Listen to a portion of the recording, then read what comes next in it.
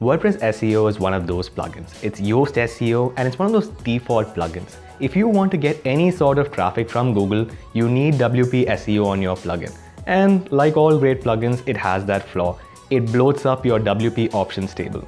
Hey guys, this is Pradeep, and in this video, we're going to talk about how you can use database browser to remove all the bloat that WP SEO puts in your WP options table. Let's get started. So one of the killer features of WP SEO is that it generates a sitemap. A sitemap is something that tells Google what the various pages and articles on your website are and how to find them. Now the problem with this is that as the number of articles on your website increases, the sitemap becomes bigger and bigger, and it becomes even more difficult to generate it on the fly. Therefore, like all good plugins, the WP SEO plugin introduces caching.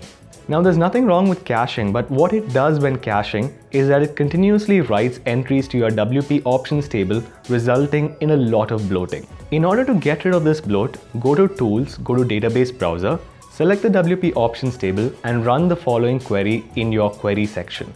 What this essentially does is that it removes any entries with the words WP SEO cache validator. The plugin runs fine even after you delete these entries, and in our experience, in our testing website, we got rid of about 72,000 rows from the WP options table by running this one query. Do you have any questions in this process?